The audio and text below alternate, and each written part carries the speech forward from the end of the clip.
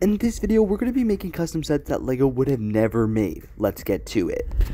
Honestly, the set that we need the most has to be the coal golem from Dragon's Rising Season 1. I'm really surprised this isn't actually a set because we got 2 coal mechs this year, even though this one pretty much did the exact same thing. Like, some guy at LEGO really said, hey, why don't we just create a whole new mech and waste some more money to do the same exact thing. Now, you might be wondering, why another coal set? And yeah, Cole does have a ton of figures this wave. He had a figure in the combo car, then Tournament Temple City, he had an exclusive figure in Cole's Titan mech, and then he also appeared in a poly bag. So what's going to be so special about another cheap one? Now, not only do we need a Coal Golem, but we actually need an RX figure of Cole.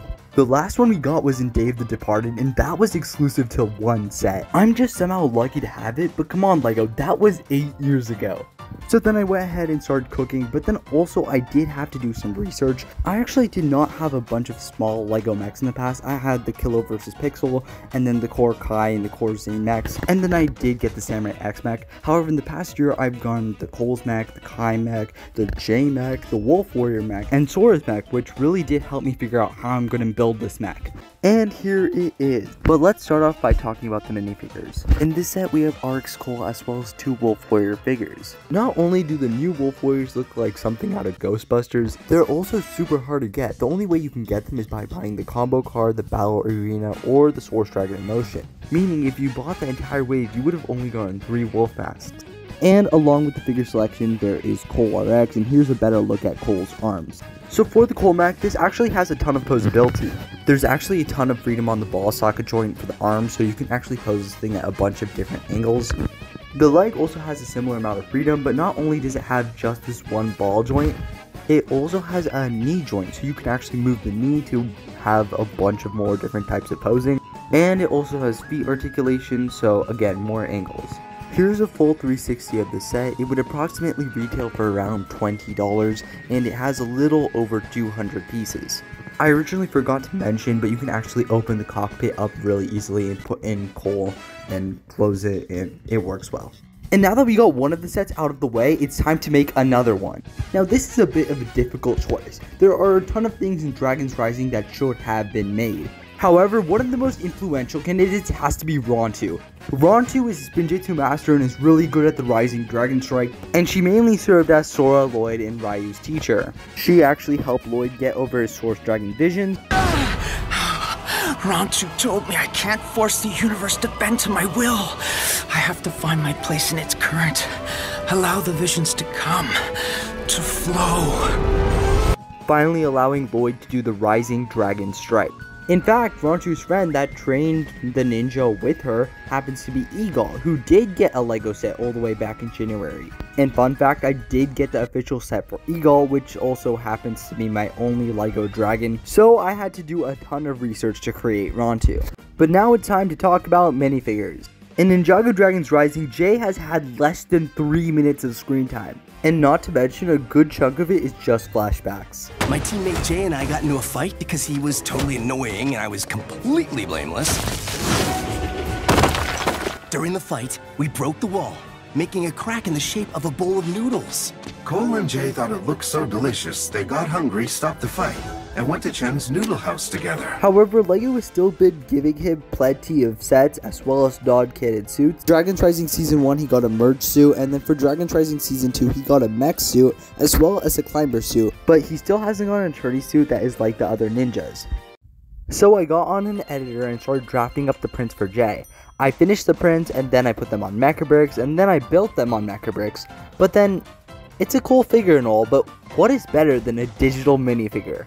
A real one. So I got tape, glue, scissors, and my printer. I printed out the paper. Now I was finally done and was holding in hand a Tournament of Sources J. However, he is definitely missing something. A weapon. I took the one from Evil J and then just recolored it in golden to make it look like a hero weapon. The weapon that I think he would use. The next character that needs to be created is Noct. He's a member of the Forbidden Five who helped create Shatterspin and started the Wolf Clan. And the Nemomo actually made the figure and sent it to me for this video.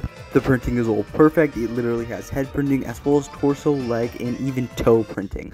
So make sure to go check out Nemomo's Instagram account. I've linked him in the description below. So after a whole week of working, I was finally able to complete rontu.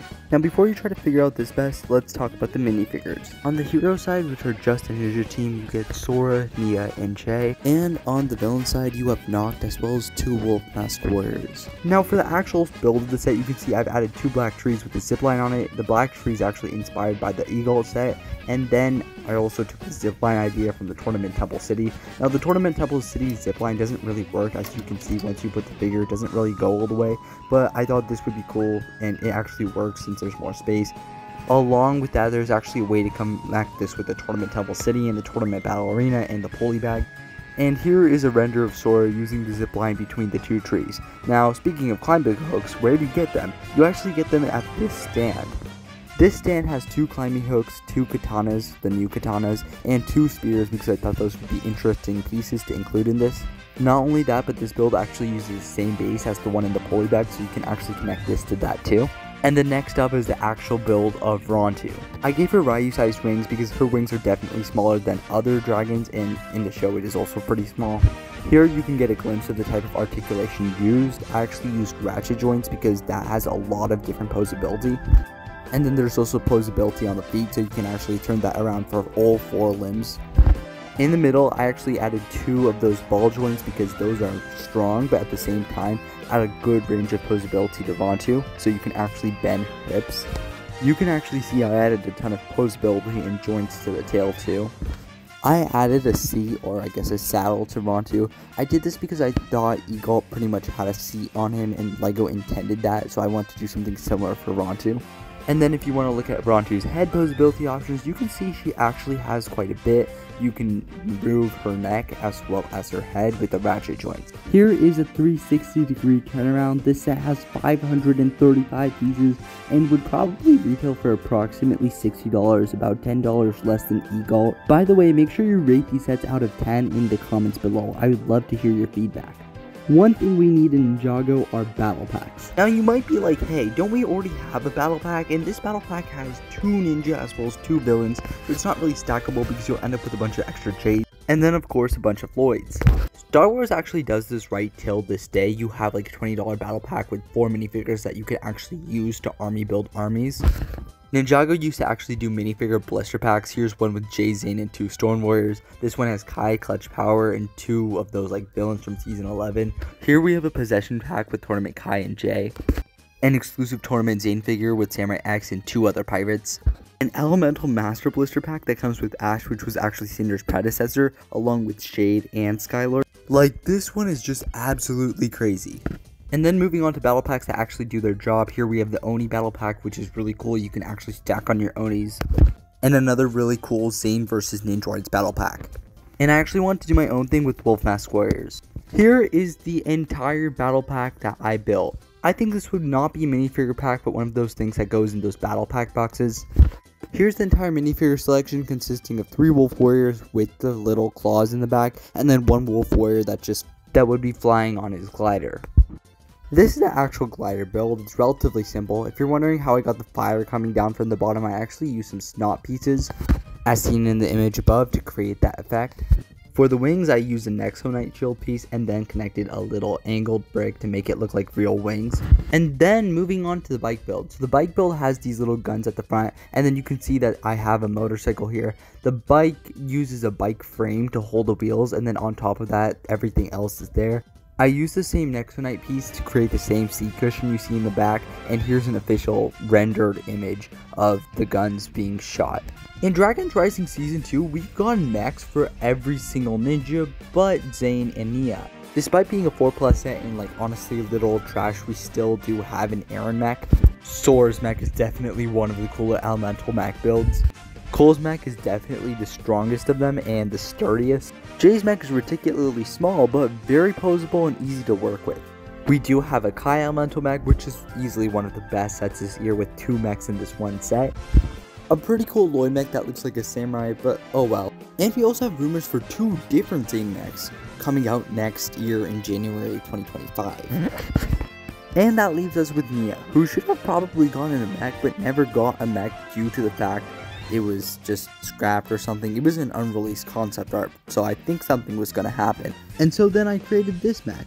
This mech not only has 1 mech in the set, but 2 mechs. Here we have a Nia mech, and on the other side we have a Wolf Mask Warrior mech. So let's discuss the figures first. On the hero side, we have Tournament Kai and Nia, both dripped out in tournament armor. Next up, we have 2 Wolf Mask Warriors, one with Ooga Booga hands and the other one just being a normal Wolf Mask Warrior.